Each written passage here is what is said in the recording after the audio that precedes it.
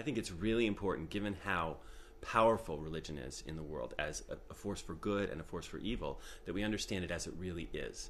And I think there's a lot of basically boxes that we tend to put the religions in that prevent us from looking at how they really are. And this idea that all religions are essentially the same, it blinds us to the distinctions that we need to see in order to understand them, but it also blinds us to the unique beauty that we find in each of the religions. If basically Taoism is essentially the same as Christianity, well, what is there to learn from studying Taoism?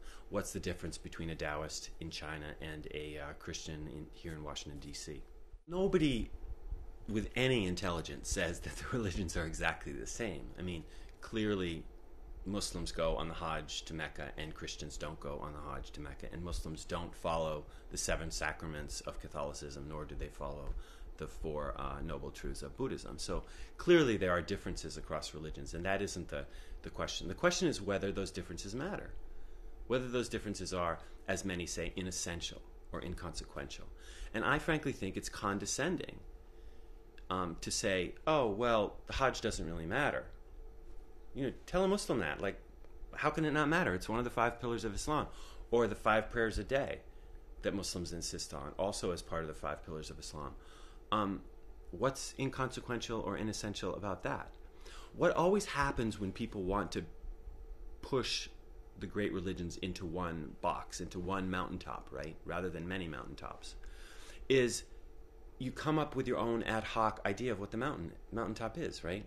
Oops, it just happens to be my vision of what religion should be, right? So maybe ultimately there's one God who maybe sounds and talks and walks a lot like Jesus. Or, you know, maybe it's the mystical experience, which just happens to be the piece of religion that you value. Or maybe it's compassion, which just happens to be your particular preoccupation with what the religion should be doing. But in any case, it's you. If you look at the issue of race, for example, race and ethnicity, you know, there was a time when we thought that the way to get along was to be colorblind, right? To sort of just pretend. We're all human beings. Who cares if somebody's black or somebody's Hispanic or somebody's Chicana or if somebody's, you know, Chinese? It doesn't matter. Well, we figured out that didn't work, because always what happens there is somebody insinuates, it's usually a white person of privilege, insinuates into the generic human being their sense of what it is to be human. And we've had the same thing with religion. There's too much of the insinuation of Christian values into this sort of generic human religiosity that people want to talk about. And I want to be able to hear what the Confucians say, what the Taoists say, what the Buddhists say, what the Jews say about what religion is. And that's what I try to do in this book. I don't try to rank them in order of better and worse, but I do try to rank them in order of greatness, in order of their contemporary impact. And I do think you can say that, for example, as I argue, that Islam is the greatest religion right now. Islam is the religion we talk about. Islam is growing way faster than Christianity. In fact, over the last century, the Christian market share, if you want to call it that, percent of the world's population has declined from 35 to 33%. Over that same 100 years, the market share for Islam has gone up from 12 to 22%. And at the same time, Islam is more civilizational than Christianity, in the sense that it makes demands on all of our lives. It doesn't really say, oh, Sunday is for religion and the other days are, you know, for something else, or God doesn't really care about, you know, X, Y, Z, in the way that Christians have had this sort of give to Caesar what's Caesar and give to God what's God's. So I do that kind of ranking where I start with Islam, then Christianity, then Confucianism. But I don't try to do better and worse. But I do better and worse inside the traditions, in the sense of saying, and I think this is important, that, well, Judaism hasn't been so great on cultivating strategies for spirituality. That's why a lot of Jews are interested in Buddhist spirituality strategies, like Buddhist meditation and chanting, etc. Or Hindus haven't been so good at the social ethic, because they've said, you know, look, if you're born poor, that was kind of your own fault in another life. And so when they've tried to remedy that, they've gone and looked in the direction of, say, the Protestant social gospel, to borrow ideas of the preferential option for the poor from Christianity. But at the same time, if you look at how can we use the mind to get rid of suffering, well, Buddhism is light years ahead of Christianity and light years ahead of Islam on that kind of question, because they've devoted all these resources to trying to figure out how is it that we get into patterns that cause us our suffering. So I do think we can evaluate the religions in terms of what they do well and what they do poorly, and I try to do that. I used to teach at Georgia State in Atlanta, and I taught my students Nazi theology. This created some problems with some parents who were like, why is my student at a state university, reading Nazi theology? But I read it not as an advocate of Nazi theology, obviously, but as someone who thought that especially Christians in the South, in the Bible Belt, should be reading this theology to see the contortions that some Christians have performed with their own religion, right? To say, if I read the Gospels, it looks like we should go kill Jews. My students all responded basically the same way. The Nazis who did that, they weren't Christians. That wasn't Christian theology. I find that response horrifying, because what it is it's a sidestepping of the responsibility that I think any member of any religious tradition has to wrestle with and reform and transform the evil parts of their religion, the resources in their religion that can be used to hurt other people. Same with Islam.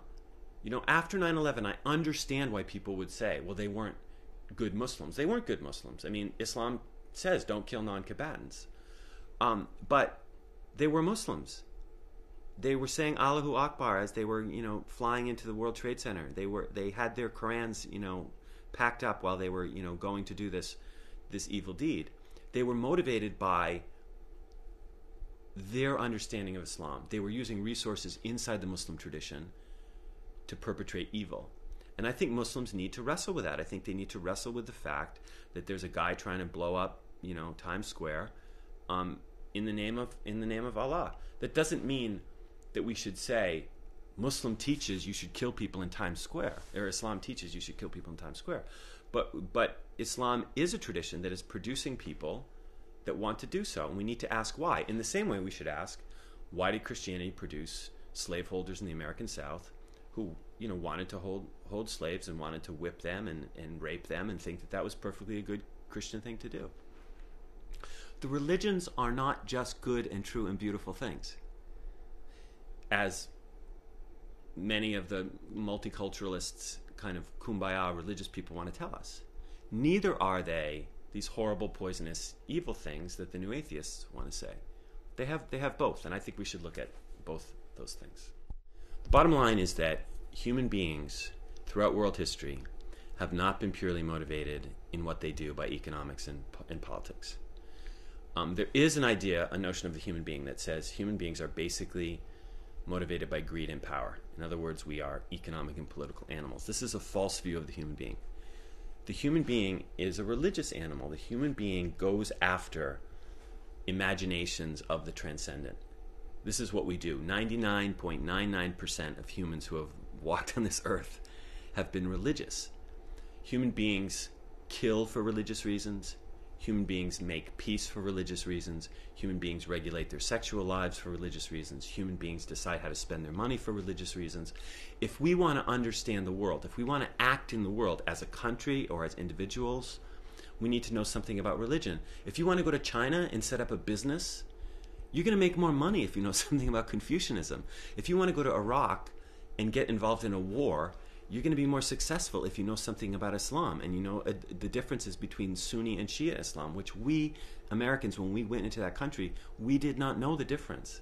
I think that's a scandal, and I think American soldiers died because we didn't know the difference between Sunni and Shia Islam, and because we didn't know the differences between Islam and Christianity. So if you say, what does it matter? My response is, what matters more? What's more important in terms of knowing the world that we live in? This has nothing to do with whether you're a religious person or not. People say to me all the time, I don't believe in God. Like, I think religion's stupid. Like, why should I know something about religion? Well, because you don't control the world. The fact that you don't believe in God doesn't mean that people around the world and throughout world history haven't been motivated by their understandings of God or Jesus or Allah or Buddha or Confucius or whomever it is. Religion is one of the most powerful forces in world history, and we need to know something about it in order to make sense of the world.